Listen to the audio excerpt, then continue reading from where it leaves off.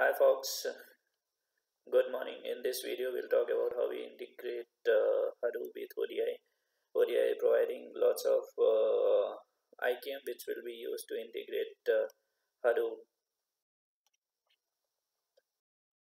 So before jumping on the actual uh, Hadoop integration with ODI, first we'll try to understand what is Hadoop and what is the importance of Hadoop.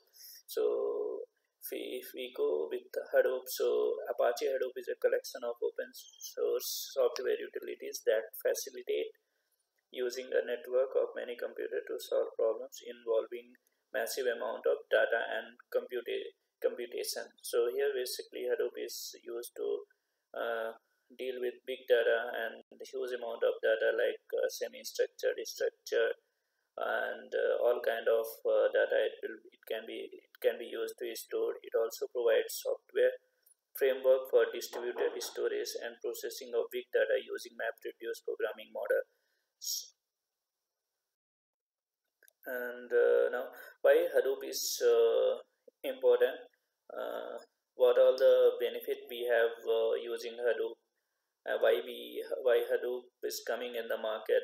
So first point is ability to store and process huge amount of any kind of data. So here any kind of data, which means like it can store either semi-structured, structured, relational, non-relational data with data volume and varieties constantly increasing, especially from social media and the internet of things. That's the key consideration of this Hadoop. And now we'll have second point is computing power. Hadoop distributed computing model process big data fast. The more computing nodes you use, the more processing power you have. Fault tolerance, so that Hadoop will have more fault tolerance. Data and application processing are protected against the hardware failure. If a node goes down, jobs are automatically redirected to the other node to make sure that distributed computing does not fail. Multiple copies of all data are stored automatically. Flexibility, unlike traditional relational data, you don't have to reprocess data before storing it. You can store as much as you want to decide how to use it later. That includes unstructured data like images, stores, and videos. Low cost. This is the another very good use case of using Hadoop. So the open source framework is free and use commodity hardware to store large quantities of data. Scalability, you can easily grow your system to handle more data simply by adding nodes. Little administration is required. So these are the benefit of using Hadoop and why it is important, because divided data is getting increased, and storing those kind of data is becoming a more uh, problematic to handle the data.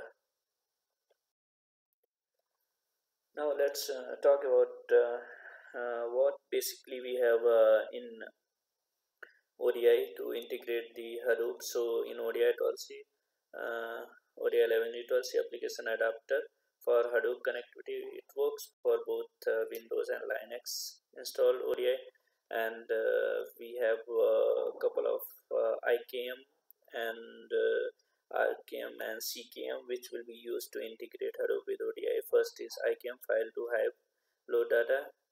Second is IKM Hive Control Append. Third is IKM Hive Transform.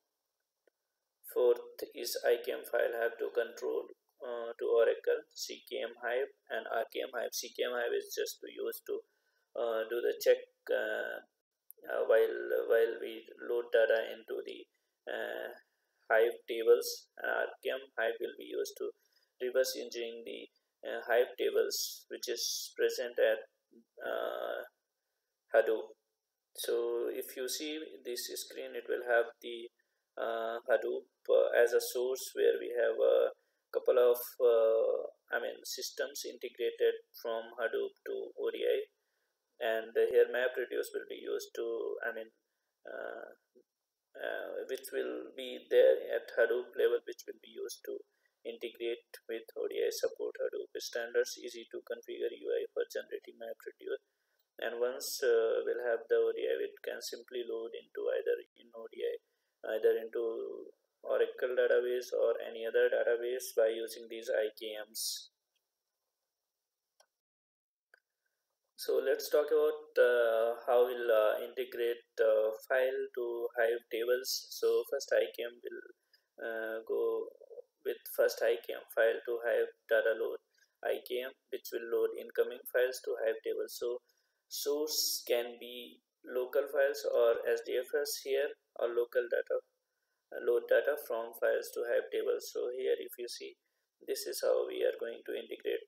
We want to integrate local files or SDFS files to Hive tables. So before going to mapping level, we first need to bring the tables or files into ODI model. So first let's create and set up the topology respective to the file and then Hive technology. So first we'll go to the file technology and set up the physical and logical connections. So here as DFS data server defined using generic file technology itself. So you need to go to topology section and then you have to go to file and right click on that and then click on the new data server. Write the name of data server whichever you want, you can keep it. Now you can go to JDBC connection and put the JDBC connection of as put the JDBC URL as a SDFS URL which will be used for the local SDFS file. Once you do that, now you can go to the definition tab and here you can put the schema and working schema. So here you need to basically put the actual path where the file residing. So to access the directory, set physical schema to parent directory. So you need to set here parent directory and then you have to give the resource name. While you are going for the reverse engineering, you need to give the resource name or the file name which you want to reverse engineering into the model as seen in the screen here. And here there is one thing that because you are here we are treating with the file, so you cannot use the test button to use the to test the connections. Now we'll go for the Hive topology setup. So to set up the Hive topology, you need to go to topology section again and then you need to click on Hive and click on the new data server. Once you click on the new data server, it will ask for the you can enter the name of the data server, then you can enter the Hadoop Hive JDBC URL and also you need to have you need to use the latest Hive server 2 rather than Hive server, because the latest version of Hadoop it will be used Hive server 2. Use that, and also you need to mandatory use correct JDBC URL format.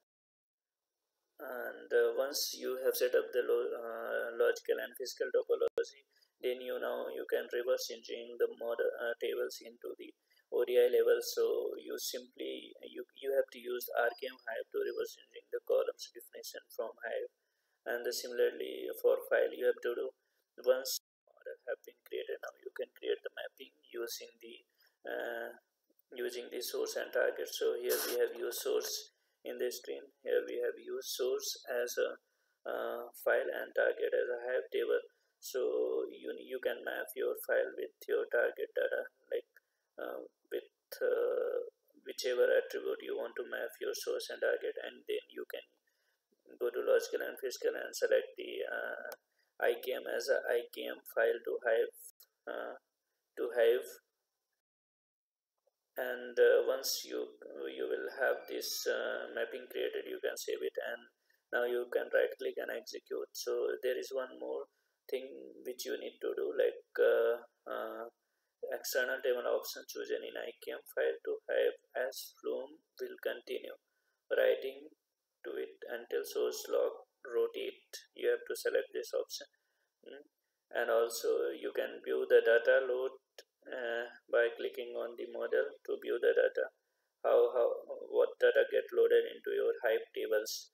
So this is simple mapping where we have used source as external files or SDFS files, and the target is a Hive table, and they created a mapping. So it's pretty simple of using Hadoop, integrating Hadoop with ODI in our next video we'll talk about how we'll have how will other IKM will be used to integrate from Hadoop to Oracle or Oracle to Hadoop, and there are a couple of integration like IKM Hive, Control Append, IKM Hive Transform, IKM File-Hive to Oracle.